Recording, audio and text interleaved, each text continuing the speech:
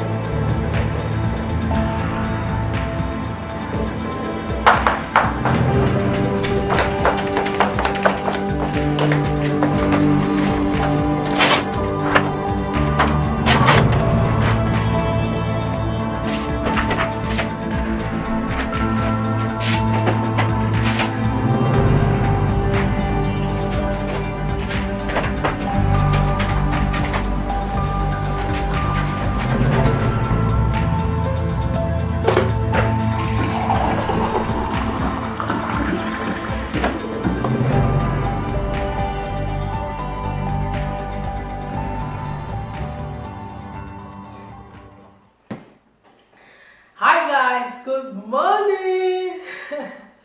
Welcome back to my channel. Don't mind this one. Really. I couldn't find my hair net or my hair bonnet last night, so I had to sleep without my net on, and this morning I was just struggling with the hair, so I had to tie it like this. Welcome back to my channel. Good morning. How you guys doing? Good to see you. It's Sunday morning, yeah? You're seeing me for the first time. Hi, how you doing? My name is Furo. Please consider joining the family by subscribing. So in this video, I'm just going to get ready for church and just chit-chat you some of the things my father did to ruin my marriage, but I am grateful. So you know, at that beginning stage, there's a lot of crazy things my father did that would have just made my husband say, shit, I need to marry again. What is this? I'm not marrying again. But, and then I used to look at him like he was a monster. Look at the fine pocket. We have pocket there for this thing. They should start putting pockets. There's pockets. I for talk now. Look me get this thing. There's pockets. So, but I am grateful he did those things today. Looking back, I am so grateful. My kids are sleeping and I'm just trying to catch up on 2 things before they wake up, because once they wake up, already hot. So I like to wake up a little bit earlier than them so that I can catch up with my brain and just catch up with everything before they wake up. So first of all, before I go wake them up, I'm just going to start making breakfast and all those things, so that once I wake them up, they'll bathe and they'll get ready for their online church. They've not been going to church since the whole pandemic started, but they've just been doing online service, so which I'm going to prepare them. I prepare them every Sunday for the online service. And me too, I've not been to church for a while. Yeah, I've not been to church for a while, but I'm just going to get ready and go to church today, because I really want to go to church today. I really want to go to church today. So let's do some few things before we, you know, get chitty chatty.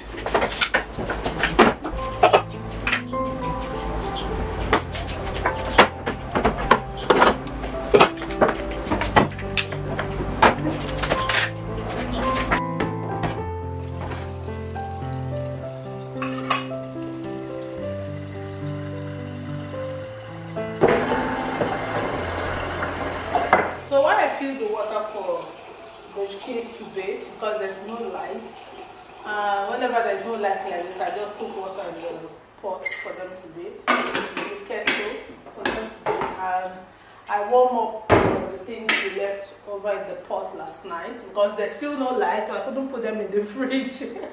So I'll just wash the place, because on Sundays my nanny doesn't come to work. so Sundays usually have off days, so I just like do most of the stuff on Sundays. Although I have my little sister-in-law that stays with me too, but she's still sleeping at 8 o'clock. She's still sleeping. These kids are enjoying. So I'll just wash the dishes, put this on the fire before she wakes up to bathe my younger kid, and that's it. So let's just chat while I do these things.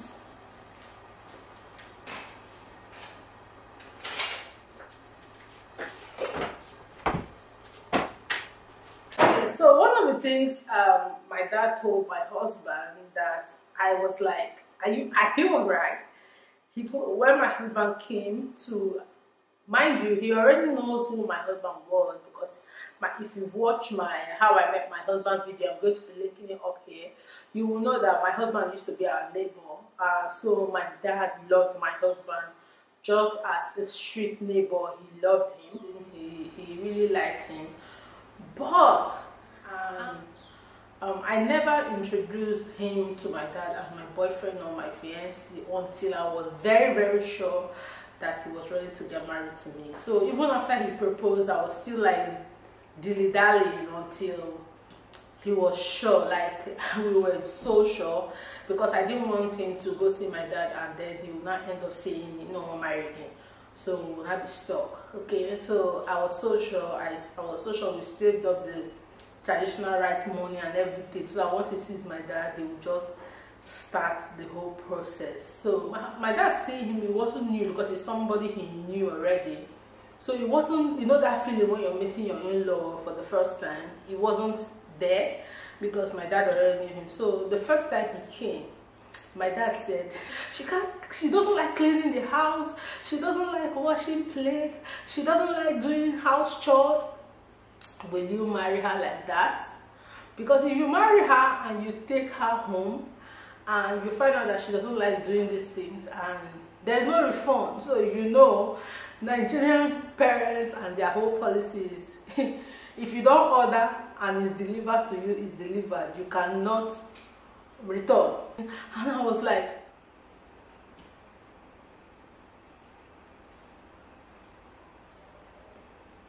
wow. I faint, like I died.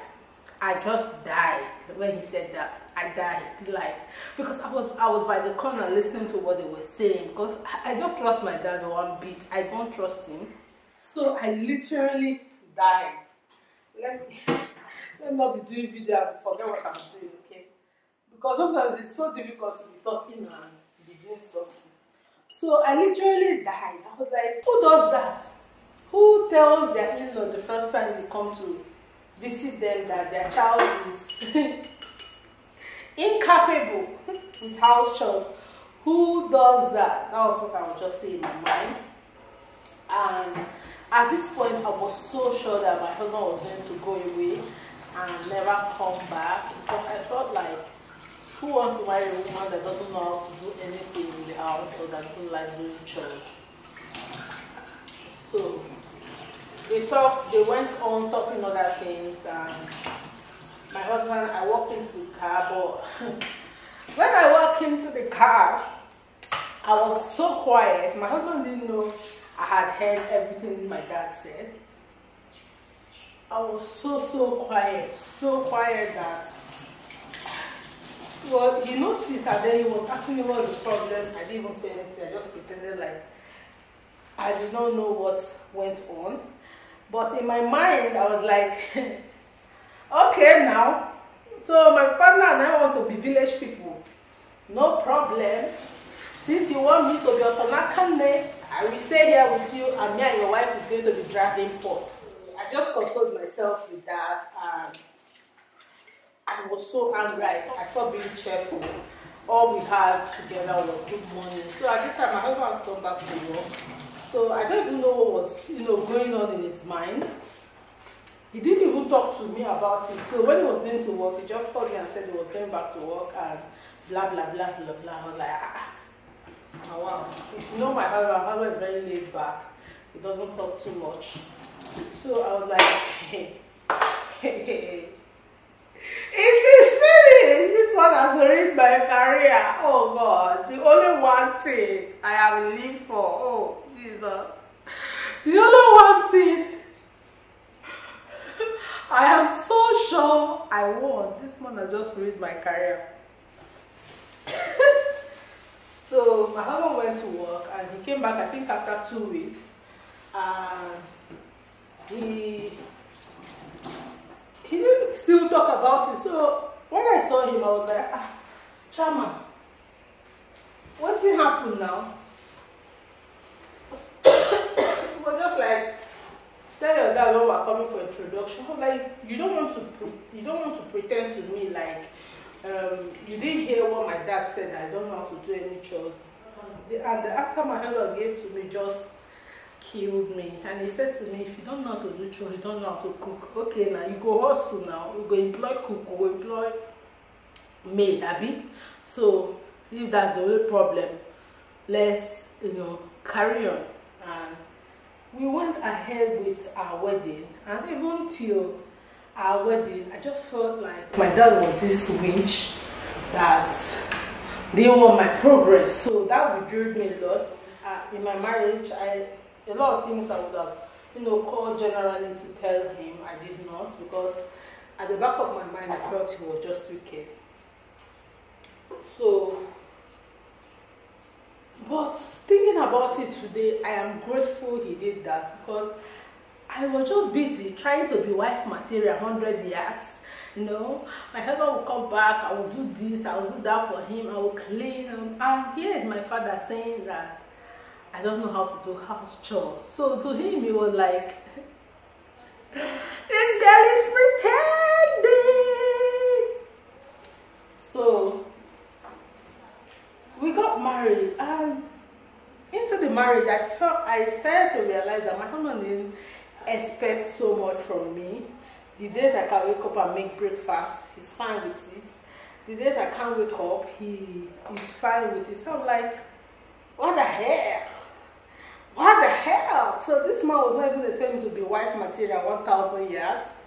He just gave me a lot of leverage. Like, it was just like I leveraged on the fact that my dad said I didn't know how to do house chores. He didn't give me so much problem. So I am grateful for that. I'm so grateful he did that. So he gave me a lot of slack, okay, and just let me be. So we didn't have so much problem when it comes to cooking and all those kind of stuff. We didn't have so much problem. He gave me a lot of slack, yeah. So that is it. So African parents, sometimes when they are doing this, they are crazy stuff. It's not always backfiring.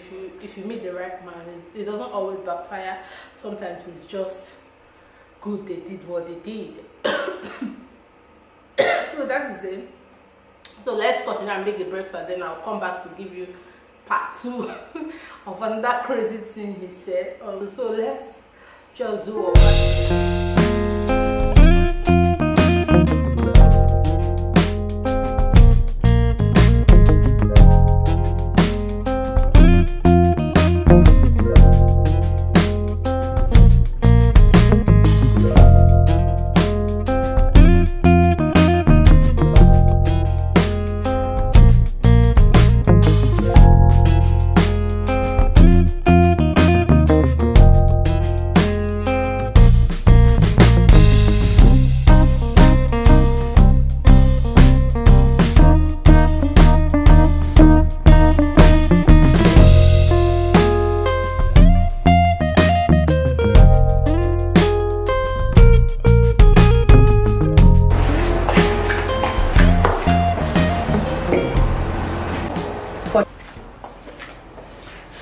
So I think light is better now. So let's just sip our tea. It's like, guys, this is what weight loss does to you. You just can't eat another people eating and all those things. So I think I'm just tired of this thing. Let me take it down. I want to go take my bath. So another thing he told him that I felt like this man I'm sure my village people is using you, because if my village people is not using you, what other explanation do you want me to give? Was, as of when I got married, I was still in school, and my dad told my husband that he doesn't want us to get married because I'm still in school, and he's so sure that once I get married that I'm not going to go to school anymore, and then my husband is going to turn me to picking factory. Those were his words. So picking factory means when you have like excessive children. My God, I was like, damn, what is this? So after so much appealing and so much begging, he finally accepted for us to get married. And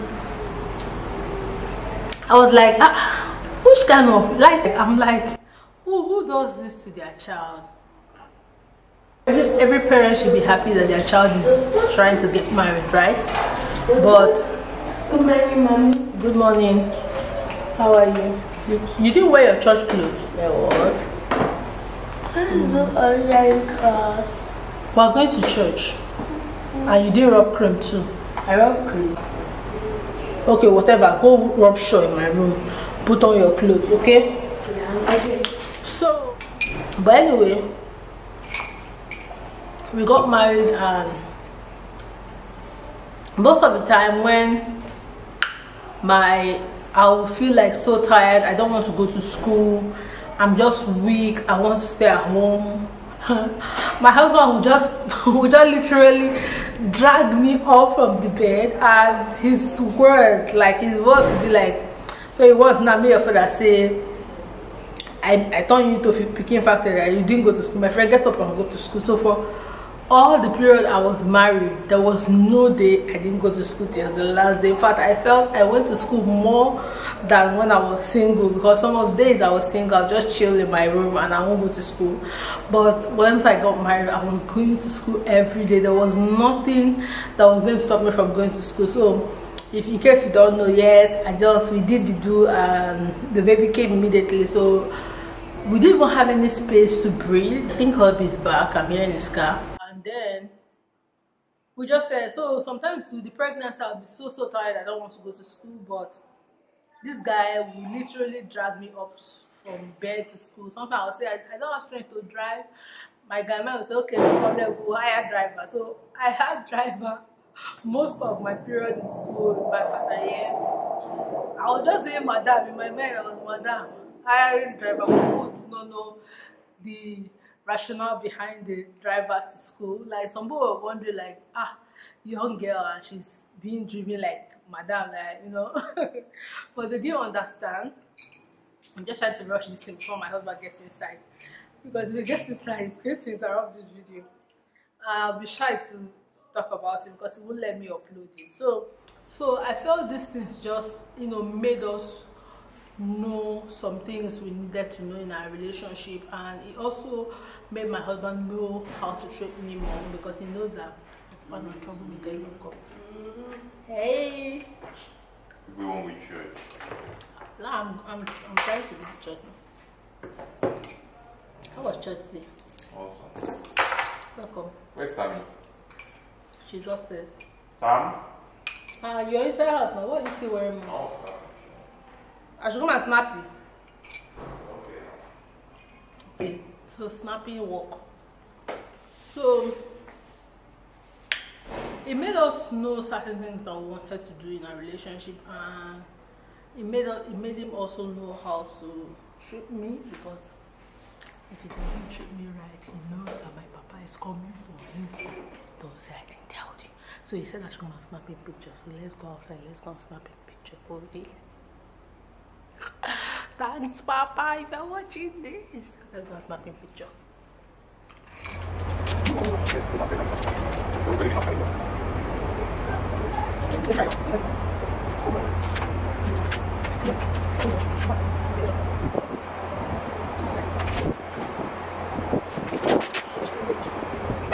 So guys, that is it. So I just made breakfast, took my husband picture. I'm everybody's photographer. So let me go get ready for church. I'll give you the third one. when I get ready for church.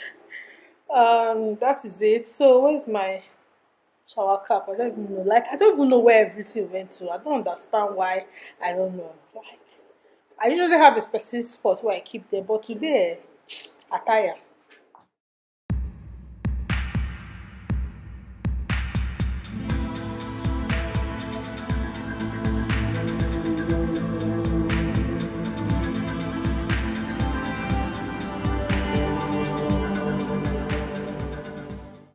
After I'm done, I'm going to church. I am so late, so late. My this thing will be wobbling a lot. My road is so bad. So let me just finish. So that's it. So I felt like my husband added so much pressure for me to make sure I finish school and not have extra year because of how my dad insisted that I should finish school.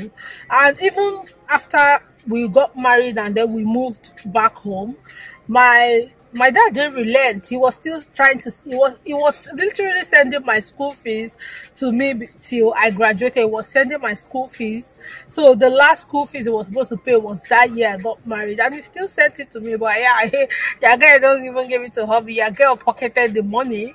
Since the guy wants to spend his money, your girl pocketed the money and just, you know, chill.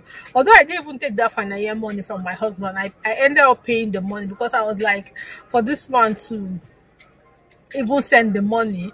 So I ended up paying the money. I can't remember asking for my final year money from my husband. I paid the money. So all these things just help us because we were still young then.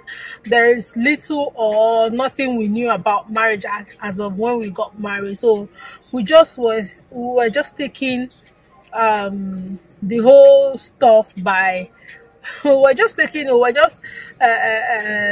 the coin, and wherever it finds us, we just take it. But these little things my dad did just help my husband understand that he has to treat me rightly, that there were family members that were there to question him if I'm hurt or if anything happens to me. So right now thinking about it, I am so grateful, so grateful. You know, then I was thinking like he was doing me bad, he was wicked, he was being too strict. This is just a few. There's a lot of things he did. I was thinking he was being too strict. I was even thinking that our village people were using him to stop me from getting married. But at the end of the day, looking back at it now, I just felt like he did the best he could do, and he did the right thing, because a lot of those things has helped mold the way my husband treat me. Like him, he doesn't expect so much from me, because from the beginning my papa don't tell you say if you buy, you are not returning. So he doesn't even think of, no matter how much arguments we have, he doesn't even think of telling me we are separating. So he just have the mind that we can always work it out. And he doesn't run to my parents no matter what I do to him. He doesn't just run to my parents and start reporting me. He tries to control this. So he's more calm than me. So he tries to control this whole thing and just try to sort it out with me. So I feel those things helped our marriage, helped us grow up faster in the marriage, and just literally made us who we are. And I'm so grateful he did all these things. As of then, I saw him like wicked. He really marred my relationship with him. I was just like, I'm done with this guy. As I grew older in the marriage, and older with knowledge and wisdom, and older, I just felt like it was all these things that this man did that helped us in our relationship. And I'm so grateful. I am happy. In case he's watching this video, Papi Lolo, I love you. Papi Lo, I love you. I really appreciate everything you did. So let's go to church. I'm going to bring you guys along, but not in this vlog. Let me just end this vlog here and say I love you guys. I really appreciate you guys watching my videos. It means a lot to me. Thank you so much, everyone that's watching my videos. And please share for me, share my videos. So subscribe, watch my ads. Thank you so much. Thank you. I love you guys. So I'll bring you back guys to church, but it's another vlog. So I think this one will go up first before the church vlog. So thank you. Bye.